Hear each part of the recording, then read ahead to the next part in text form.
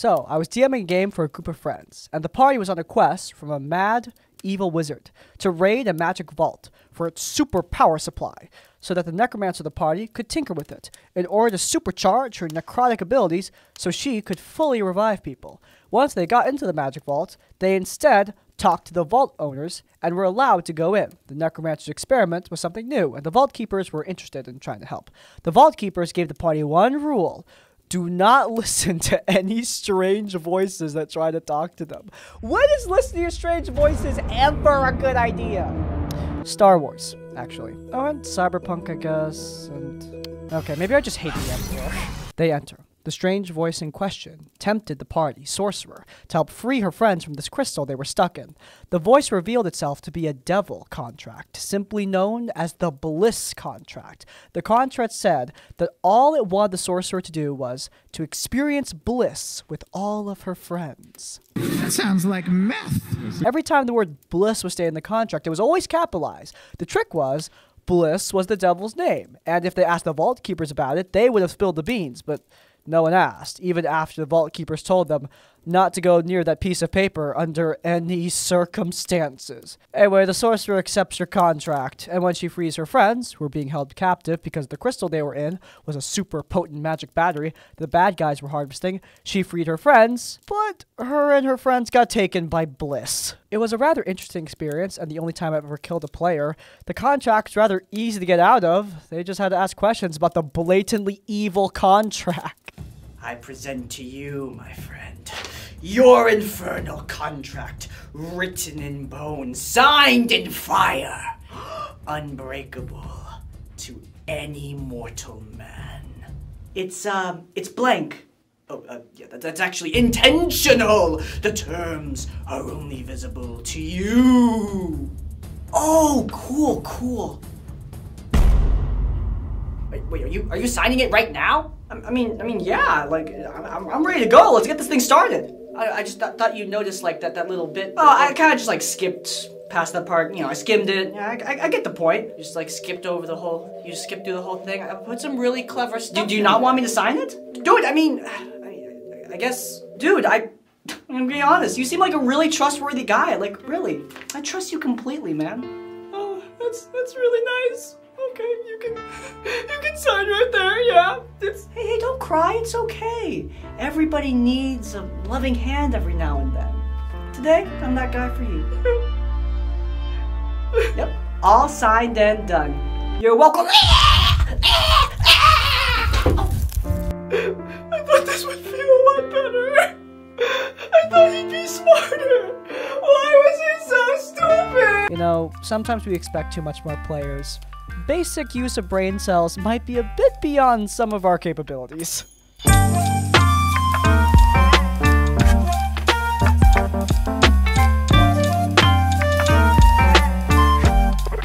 This wasn't this DM's first time running anything, as he had a few other 5th edition campaigns under his belt, and a few ongoing ones too, but this was the first one I had joined.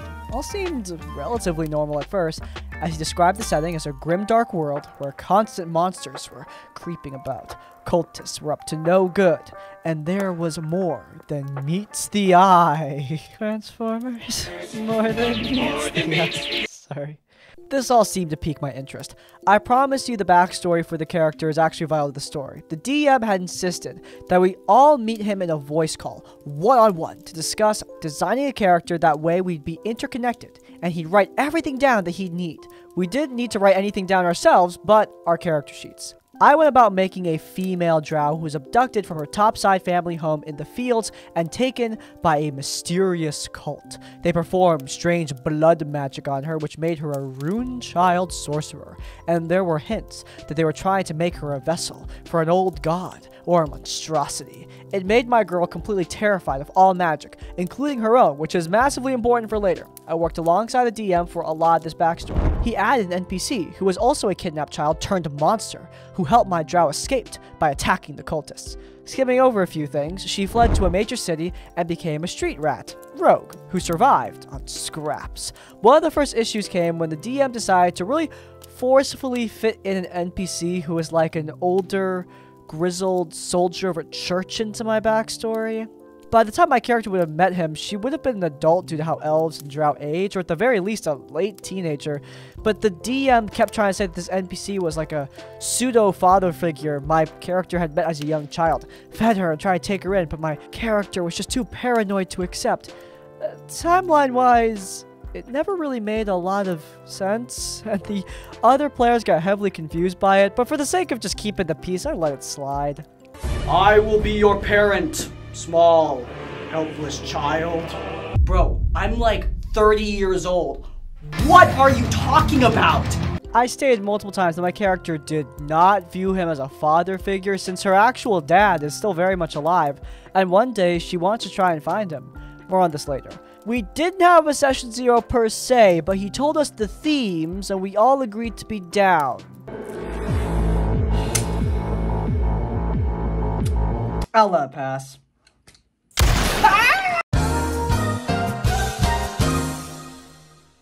He gave us a list of options of starting points we could all have, and we all agreed that meeting on the road would be interesting.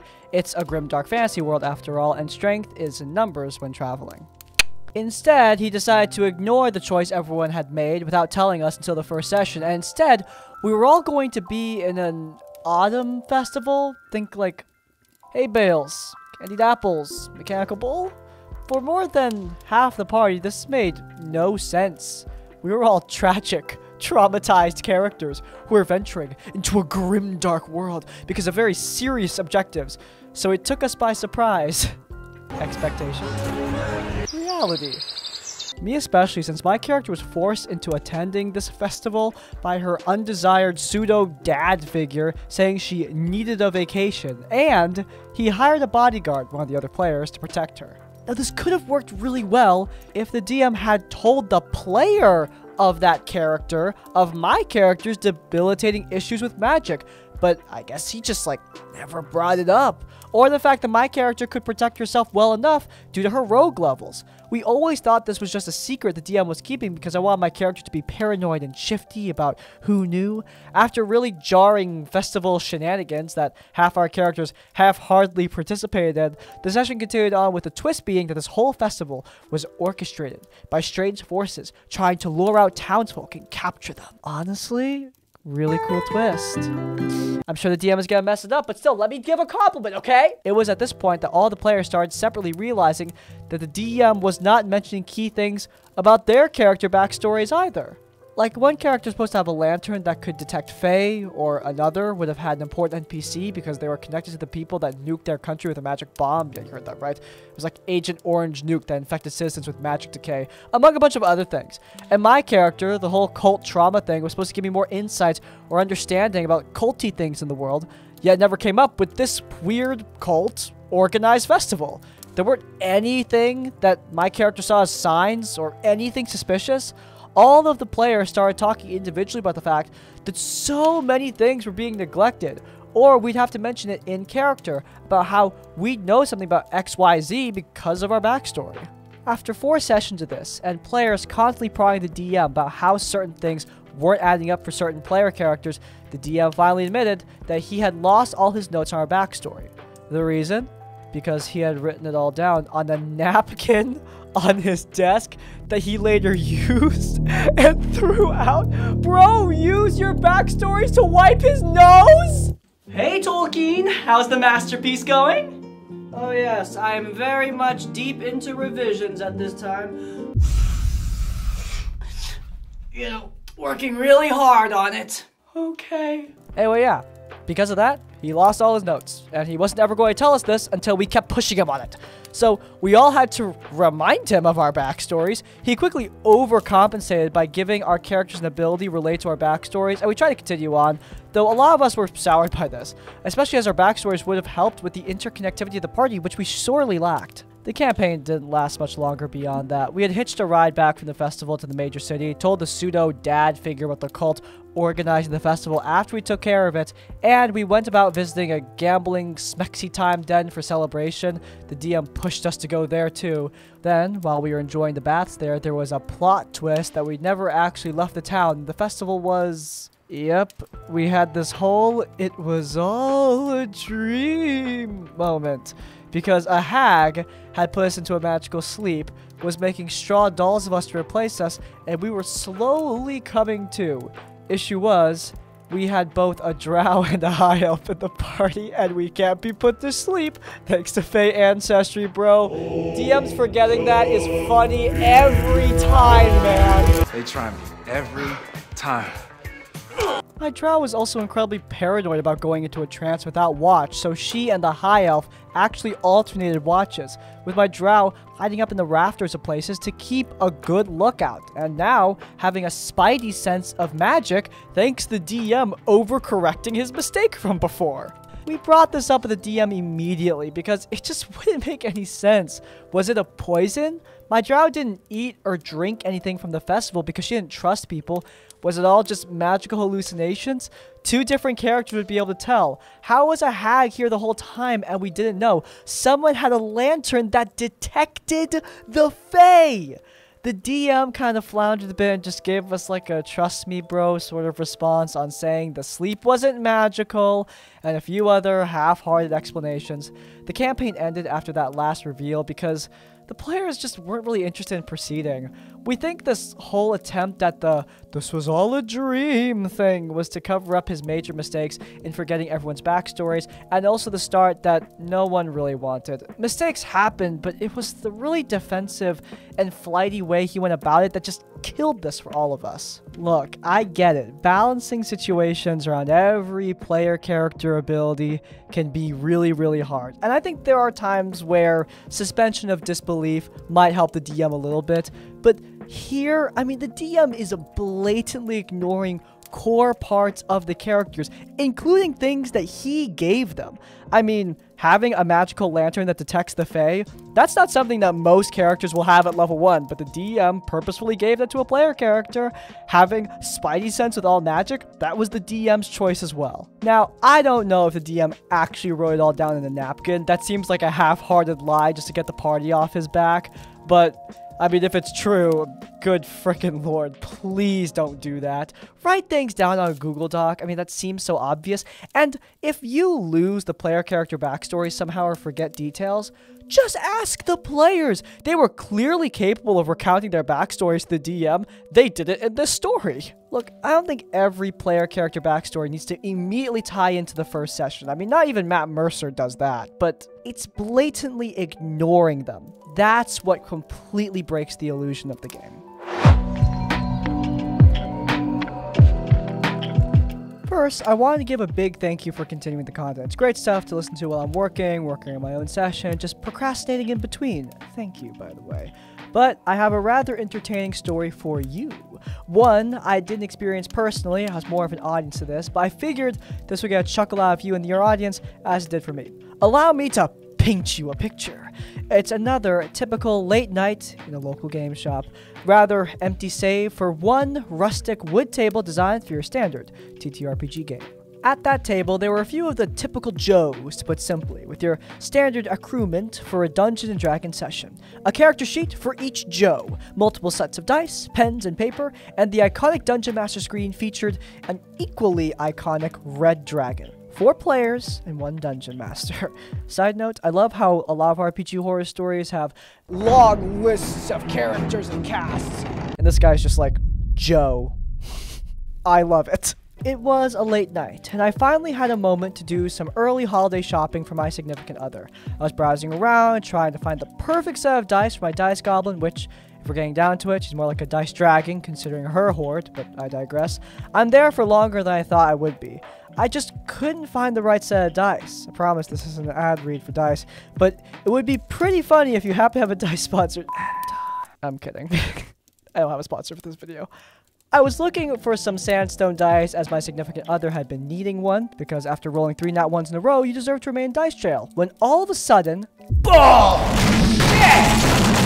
I'm not normally one to startle easily. I play horror games in the middle of the night with the lights off and headphones on, but this was enough to make me jump. I look over and see one of the Joes on his feet. His hands were firmly planted upon the table. So as you can imagine, I was morbidly curious. I sauntered, nice word choice, over to the section of the store to look like I was window shopping, but I was really eavesdropping. What? DM Joe looked equally startled as I did. Who says a legendary creature can't have that many legendary resistances? Well, show me a legendary creature that has that many resistances. I don't have to show you crap. Furious Joe continued his rant, whilst Phone Joe was on his phone, and Nacho Joe was eating his nachos, watching this play out. I don't actually like nacho. It was quite the back and forth between the two, and honestly, I feel like if I went into detail about the absent language, then the story alone would get you demonetized. In fact, even the store owner agreed. But to summarize, Furious Joe was berating DM Joe of cheating, whilst Phone Joe and Nacho Joe sat there as if nothing was happening. It was just like a Tuesday for them. Hey, watch your language. This is a family game. Store Joe said, and was flat, uninterested Watch your language. This is a family game store. Store Joe said in the most flat, uninterested monotone voice you could imagine. Which is even crazier considering that aside from the Joes and myself, there wasn't anyone else in the store to even hear this fight. They continued to argue, and I went to look around for more D&D stuff. At this point, I'm just wasting time. I have a miniature in my hand, debating on just getting something for nothing, when I noticed that the Joes were vigorously packing up their things. I guess they won't be finishing their encounter. While I went up to Store Joe to buy my figure, the other Joes continued to toss around a few F-bombs back at each other, albeit much quieter. Furious Joe flung his, what I assumed to be a character sheet, towards DM Joe and stormed off while the DM continued to pack his things. Phone Joe left with Nacho Joe, and honestly, I didn't envy them. However, the night wasn't over. I noticed that Furious Joe got in line shortly after I was done with my transaction. Looks like he wanted to buy something too. But as I was about to leave, DM Joe got in line right behind Furious Joe. It was like Goku and Vegeta squaring off. I have no idea who those people are, but the footage will go here.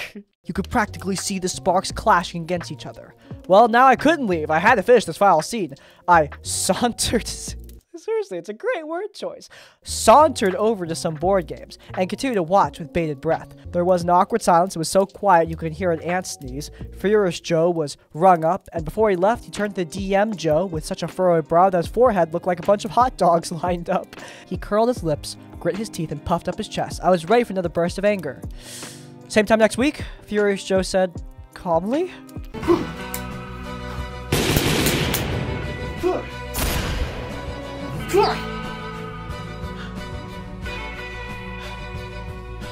Same time next week? Yeah, sounds good. Yeah, we still good? DM Joe said, also calmly. Yep, cool. Furious Joe left after that, and DM Joe bought something and then left too. I blinked a few times trying to process my brain cells as to make sense of what just transpired. It'll happen again next week, Store Joe told me, with the same unsurprised tone as before. Moral of the story is, I don't think there is one. But I had to share this, as it was a plot twist I wasn't expecting. I don't know anything about these guys and their friendship, but it doesn't sound great to me. Fighting with your friend over and over again is not exactly the key to a positive relationship or a healthy social life. I feel like a lot of people do get stuck into those kind of friendships though. Might be because of some sunk cost fallacy or some other big word phenomenon that I'm too stupid to understand, but I do think it's unfortunate. I don't think you should drop your friends after just one fight or anything like that, but as a guy who rarely, if ever, fights with his friends, I just can't imagine having a friend that is constantly butting heads with me all the time.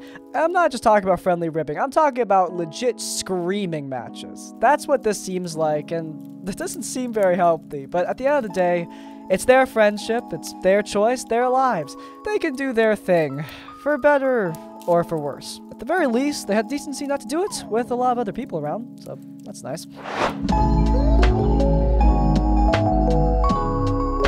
Hey Crispy, I wanted to thank you for taking the time to read this. Where it's not so much a horror story, it is a story about feeling constantly disrespected. Which sounds like a horror story to me. I don't really know what you're talking about. For context, I am an artist who used to actively take adult commissions as my career. I no longer do commissioned artwork, but it was more for financial reasons than emotional ones. However, I feel this greatly affected my D&D group of 5 years, particularly one other player who I refer to as Wizard. That is what he played for a large majority of the games. I often make crude adult jokes amongst my friends, not directly towards anyone, but as something we all like to joke about. However, I behave very differently at the table when we're playing. We're all adults in our late 20s to mid-30s, and while we are pretty open to the occasional adult joke or scenario, we have a strict fade to black rule as it's extremely uncomfortable to play with anything like that at our table. When I'm playing, I'm typically there for adventure. I hardly flirt with NPCs or other players.